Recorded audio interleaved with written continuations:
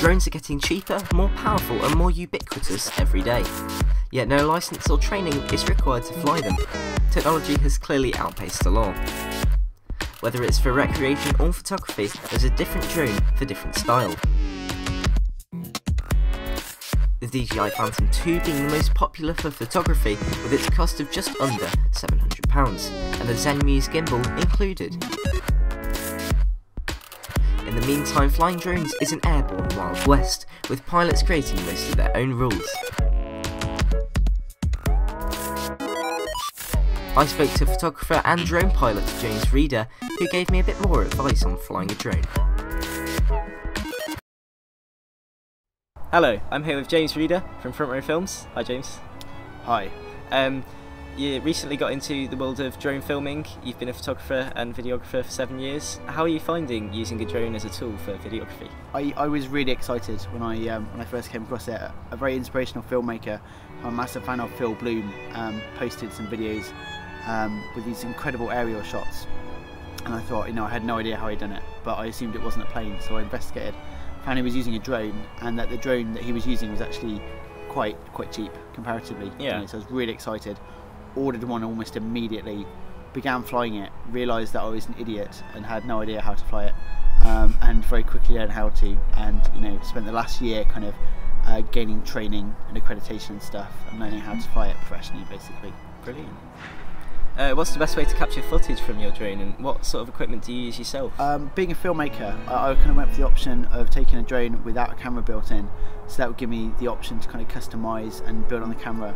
And at the moment I mainly use sort of GoPro Hero 4, it's a really nice kind of like customisable 4K image, and I use that built into the gimbal on the camera. What I find is really fantastic about drone footage, when you first start out, it's all about the big aerial shots. Yeah. You just go for those massive aerial landscapes, but then you realise that actually there's loads of other incredible things you can do, like kind of get sort of those kind of tracking shots. It's almost like having a sort of, that gimbal gives you almost like a sort of aerial steady cam in a way, and sometimes it's about following and tracking a subject that's maybe 6 or 12 feet ahead of you. And as a cinematographer, it just gives you so many more options to create a film that looks like it's been done on a huge budget. It's really exciting to have. So during your first year sort of using a drone, have you run into any restrictions or failures with your drone yourself? Officially no, none at all. Unofficially yes, loads. When I first started, I realised that what's really important is to make sure you're linked into sort of GPS. Once the drone's coordinated to a satellite, it's very easy to kind of to fly. You do have to learn, if you're going to fly professionally, you do have to learn to fly in what they call ATI mode, which is where you have no link to GPS. And the reason for that, the CAA recommend that, is because if you lost GPS connectivity to a satellite at any point, you need to know you've got the skill to fly manually so you can safely guide that craft home. So that's one thing that's quite tricky. The other thing is just common sense, really. You can't fly within 50 meters of a building or people that are not under your control. Other things, rain, weather is obviously something you need to look at 24-hour weather warnings before you go out. Also, really you should look at what they call NOTAMs, which are notice to all airmen, which is things like if the red arrows are flying through your fly zone that day, you need to be able to check on the day for those kind of things. So that's basically how not to kill anyone.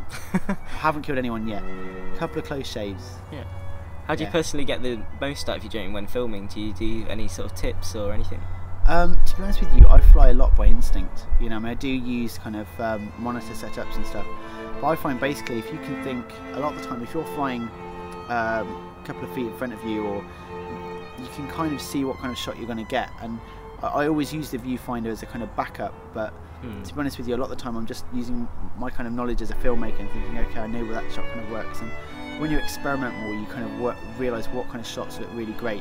One of my favourites is to do a kind of tracking shot where you pull out from the landscape, and you kind of accelerate and then pull up at the same time, and you just get this amazing cinematic sweeping landscape. It's dead exciting.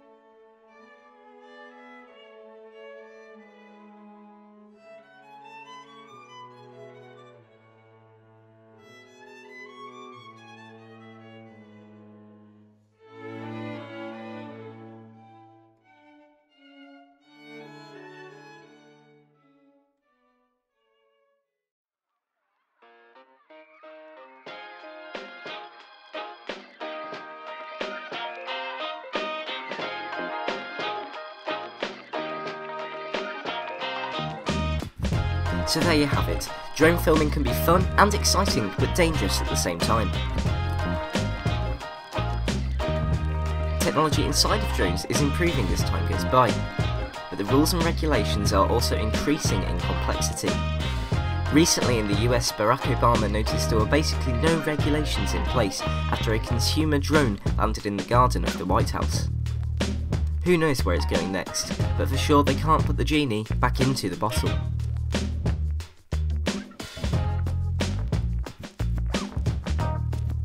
You can get in contact with James Breeder for your very own drone filming, with his contact details at the end.